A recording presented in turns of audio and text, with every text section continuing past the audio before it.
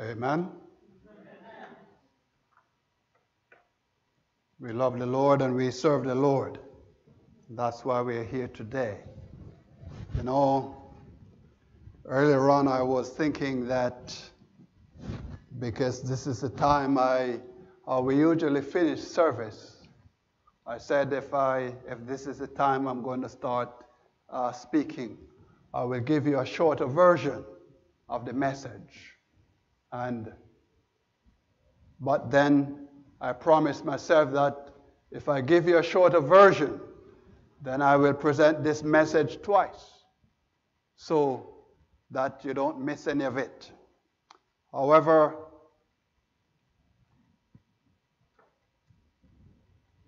I'm still thinking.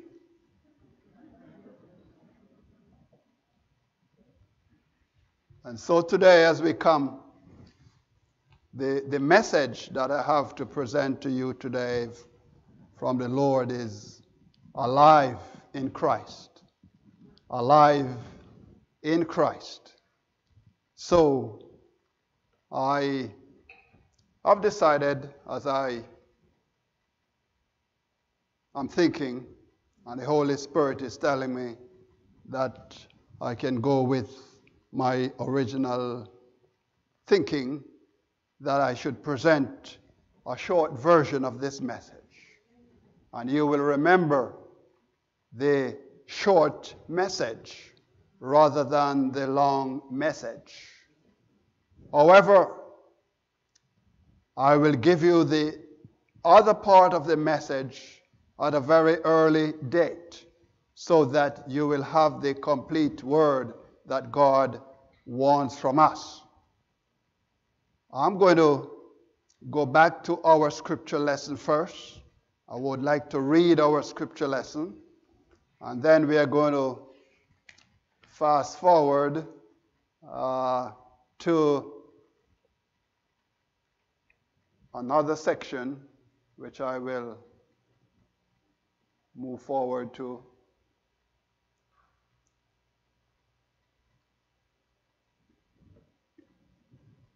And God is going to bless us as we move forward today in the name of the Lord Jesus Christ.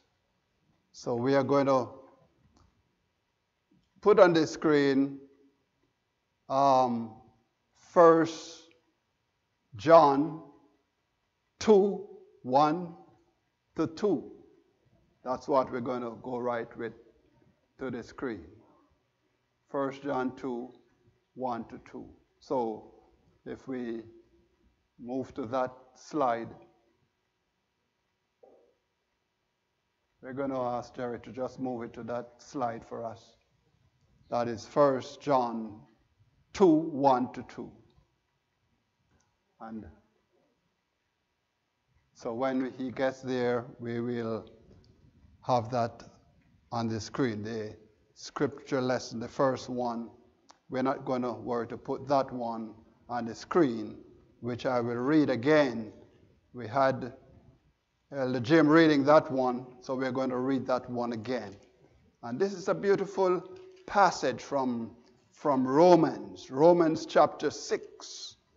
And we're going to look at verses 4 down. Romans 6, 4 down. But let me say that when God created man in the beginning, he gave him life. Isn't that wonderful? When God created us in the beginning, he gave us life.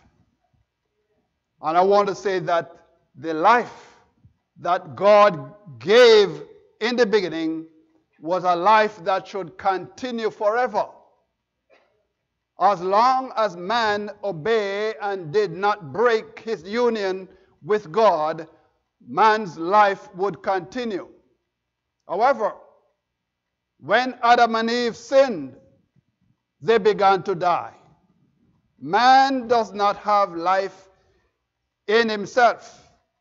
To live the eternal life that God has promised, man must be born again. We are assured of this from the Word of God, that we are to be born again. So as we look at Romans chapter 6, looking at verses 4 through 11, the Word of the Lord says, "Therefore, we are buried with him in baptism into death, that like as Christ was raised up from the dead by the glory of the Father, even so we also should walk in newness of life." And this is a passage that it is important to understand, because some people will teach or say and try to prove from the scripture that Jesus rose himself from the grave. But the Bible is telling us that God raised him from the dead. And this is beautiful, because if we look at verse 5, it says, "For if we have been," what? "Planted together in the likeness of his death, we shall also be in the likeness of his resurrection." So baptism actually represents the death, burial, and resurrection of Jesus Christ. So when a man or a woman is baptized, he is indicating that now he is dead to sin and is buried. So we don't bury somebody who is alive. Is that correct? We bury the person when the person dies. But this is in a spiritual sense. We are burying the person because now spiritually we are dead to sin. And because we are dead to sin, we bury the old man of sin and rise to walk in newness of life with Jesus Christ. And that's a blessing. That's a privilege. God has done that for us. So knowing this, that our old man is crucified with him, that the body of sin might be what? Destroyed. That henceforth we should not serve sin, for he that is dead is free from sin. He that is dead to sin is free. That is to say, beloved, when we surrender our lives to Jesus Christ and allow Jesus to take control of our lives, this is called justification. Christ justify us. Christ take away our sins, and then we are as if we have never sinned before. Isn't that wonderful? That is wonderful indeed. So the scripture tells us, according to what is recorded in 1 John chapter 2, 1 and 2, it says, "My little children, these things I write unto you, that you do what? Sin not. And if any man sin, then he have an advocate with Jesus Christ the righteous.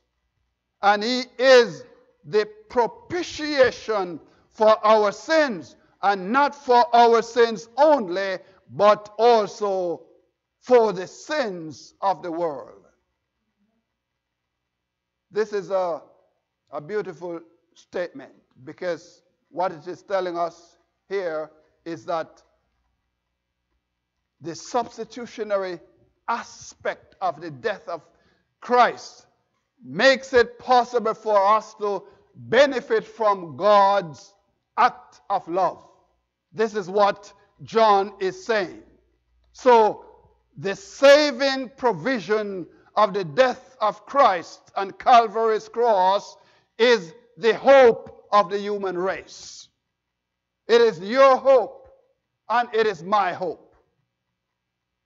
And so, beloved Christian friends, when we accept Jesus Christ when we accept Jesus Christ, when we receive him into our lives as not only Savior, but Lord, many wonderful things will happen. One of the things that will happen is that our sins are forgiven. Our sins are forgiven. And what a relief to have our guilt removed. You know, if you should go to bed with guilty feeling, then perhaps most of the night you will be awake and thinking about that guilty feeling, thinking how to rid yourself of it. But because we accept Jesus Christ as our Lord and Savior, then our sins are forgiven and our guilty feelings are removed. Then we are cleansed again. Because when man sinned, then he wasn't clean anymore, so he could not live the eternal life. So the blessing is that we are clean again. Isn't that wonderful, beloved? And that is why we are told that forgiveness means that we are accepted by God at the moment as if we had never sinned before.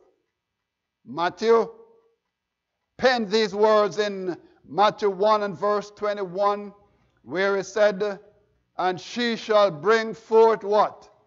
A son, and thou shalt call his name Jesus. Why?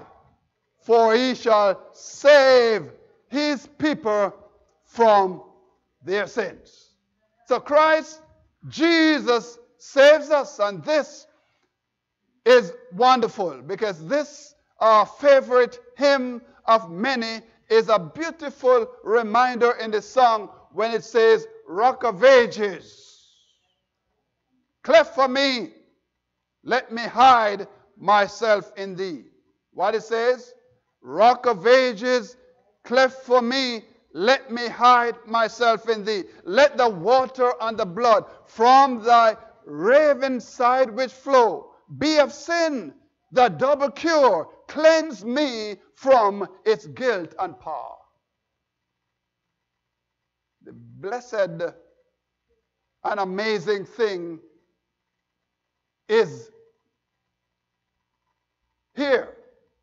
And I want to say that it is wonderful to know that it takes only a moment to become a Christian. Just long enough to invite Jesus to take control of your life. Just that. If you prayed the prayer and said, Jesus, take control of my life, and decided that you're going to walk with Jesus, that's the time of justification. You become a Christian because you believe in Jesus and has decided to surrender your life to Jesus Christ. However, to remain a Christian results in growth. It might take a lifetime of growth. And that is why Peter in 2 Peter 3 and verse 18, he penned these words. 2 Peter 3 and verse 18. Peter said, we are to do what? Grow in grace and in the knowledge of our Lord and Savior Jesus Christ. To him be glory both now and forever. What Peter is telling us, that day by day we are to grow in grace. How do we grow in grace? By studying the Word of God. By understanding what God is telling us to do and be willing to do what God tells us to do. And the Holy Spirit will empower us. The Holy Spirit will equip us and prepare us, and we will be growing in the grace of Jesus Christ continually. Growth is important. If we do not grow, what will happen? Yes, we will die. And we don't want to be dwarfed either. We don't want to not able to grow. So we need to nurture our spiritual mind, our spiritual body. So growth is important. Therefore, it is of dire necessity to maintain our relationship with Jesus Christ. Peter encouraged every Christian to be steadfast. He said, be steadfast, showing care and be conscientious, since we are endeavoring to be in the kingdom of God. I was at Al's memorial service on Thursday, and I was talking to a young man. He's 11 years old. It was interesting to talk to him because he's 11 years old, and he called me Mr. Pastor. And I was telling him that at 11, at his age, I was baptized. His mother was standing beside him, and then his father came by and was standing beside him, and asked, how are you doing in school? And he proudly said, I'm an A student, Mr. Pastor. And I said, very good. That's very good. So, are you ready for baptism? He said, yes, but I'll be leaving town very soon. And I said, well, if you were going to be here much longer, I would baptize you. But mommy and daddy can prepare you for baptism. So, this young man was conscientious. He was endeavoring to achieve good grades in school. And if we are not conscientious, we cannot achieve good grades in school. So, Peter said, we are to endeavor to be in the kingdom of God. He says in, let's go to 2 Peter 3 and verse 14. 2 Peter 3 and verse 14 says, wherefore, beloved, seeing that he looked for such things. Seeing that he looked for such thing. What is such thing? That is the coming of the Lord Jesus Christ. He said, be diligent that he may be found of him in peace, without spot and blameless. Isn't that wonderful? Are we able to do that on our own? No. It is God. It is the Holy Spirit that will enable us to do that. So, when the Holy Spirit is in our lives and helping us and empowering us on a daily basis, then we are going to continue on our journey, which journey is called the life of sanctification. So, here Colossians, that is Paul, telling us in Colossians 2 and verse 6, he says, as he have therefore received Christ Jesus, the Lord, so walk in him. We cannot receive Jesus today and don't walk according to the commandment and the principles of Jesus Christ tomorrow. So Paul is saying, as ye have therefore received Christ, Jesus the Lord, so walk in him. That is to say, we are to study his words, we are to follow his words and follow his directions. So as Christians, we must be alive in Jesus Christ.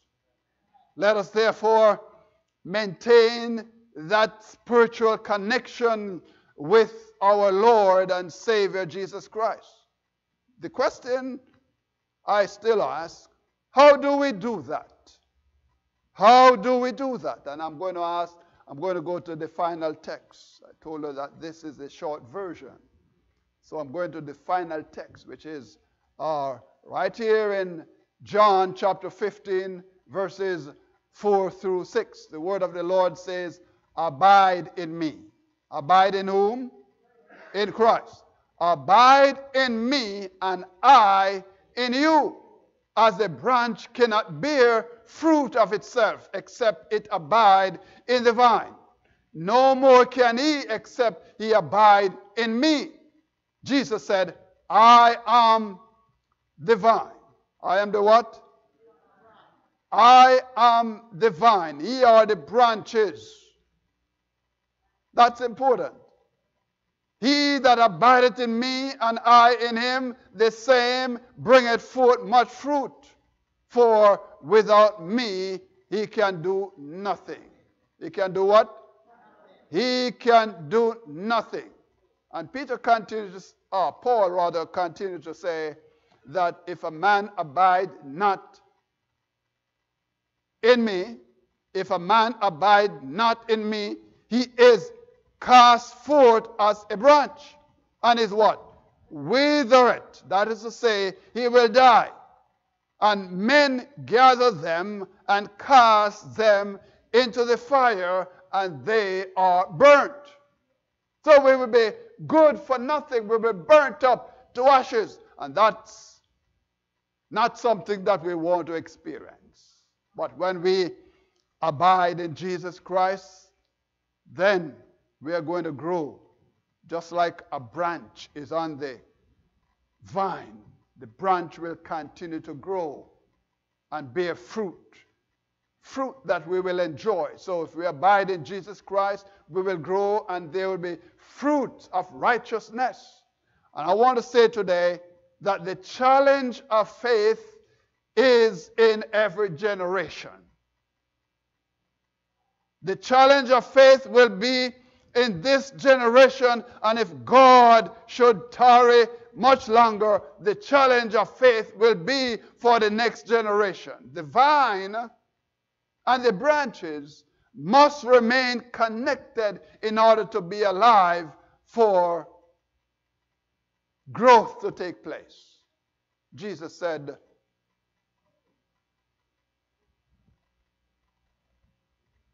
let your connection remain in place, for without me we are nothing. That is to say, we cannot remain alive. We can be alive because Christ is alive. You know, as Brian Wren wrote the beautiful hymn, and it says, Christ is alive. Amen? Christ is alive. Let Christians sing. His cross stands empty to the sky. Oh, beloved friends, let streets and homes with praises ring. His love in death shall never die. Christ is alive. Ascended the Lord, he rules the world his Father made, till in the end his love adore.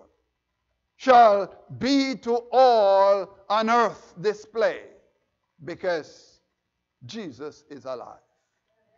Because of Jesus, we have been passed from death to life.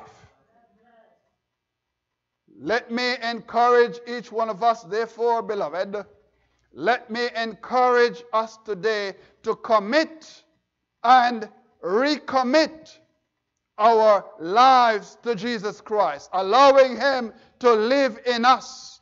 And through the Holy Spirit, we can build our hopes on nothing less than Jesus Christ and his righteousness, so that we can live and remain alive in Jesus. And someday we will be in the heavenly kingdom with him. I always say, what a day that will be. What a day that will be. Beloved friends, it will be a day of joy. It will be a day of happiness.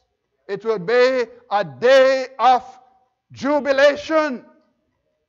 But it will be a day of destruction for those who have not been alive in Jesus Christ. Let me see the hands of those who want to be alive in Jesus Christ. Amen. I'll put my two hands up.